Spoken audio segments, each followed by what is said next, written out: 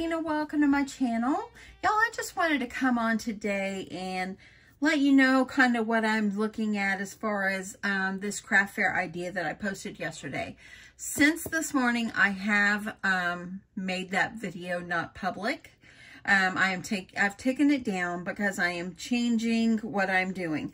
I am still going to be doing these cute ornaments with the Hershey Kisses inside. That's still going to be a go.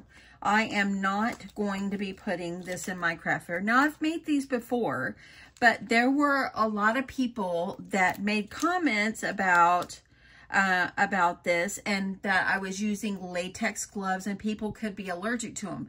And the more that I started thinking about it, I should have used food handling gloves versus latex.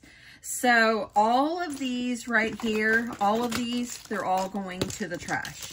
I will not be using these in my craft fair. I'm going to probably still use the M&Ms, but I might get some little jars that have a wider opening so I can just use a scoop and put it in.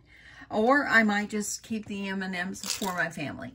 But all of these, I am putting them all in the trash, and they will not be going as a part of my craft fair. So to everyone that commented below the video before I took it down today, thank you for reminding me about the food safe, the handling gloves, and that I had used latex. And I told my husband last night, I said, I used a pair of your gloves, not thinking I should have grabbed them of our food handling gloves out of the kitchen. So I just wanted to put that out there, that these are not going to be going in my craft fair anymore. I am taking them out. I am still going with these. I might buy some more.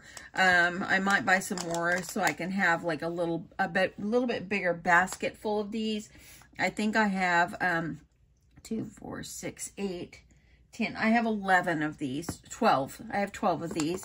And so I might think of buying some more, or I might just go with the 12 and be done with that, you know. So, but anyway, thank you so much, everyone, for your comments and your support on my channel. And thank you for helping me out with these. I've done these before, but I did not have any problems getting my M&Ms in there. There were some people that said, well, if you struggled getting M&Ms out, how would you, or put them in there, how would they get them out?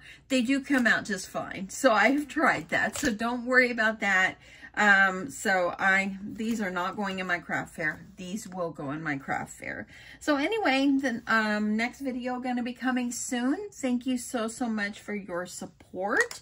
I love you guys so much, and thank you for all your honesty and just being there to try to help me. I appreciate it.